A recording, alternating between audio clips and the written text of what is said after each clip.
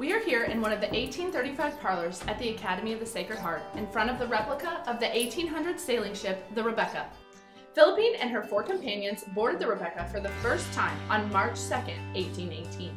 Lesson 3 is going to give us a glimpse of some of the hardships of traveling by sailing ship in the 1800s. Crowding, stuffy sleeping quarters, narrow sleeping berths, seasickness, storms, excessive heat, a pirate ship, a fire on the deck, and don't forget the stench coming from the ship's hold. Oh yes, well, let's grab our maps and join Philippine and her 4 companions as they set off on the Rebecca to their journey to the New World. I hope you like sea biscuits, and I hope you packed your patience. Bon voyage!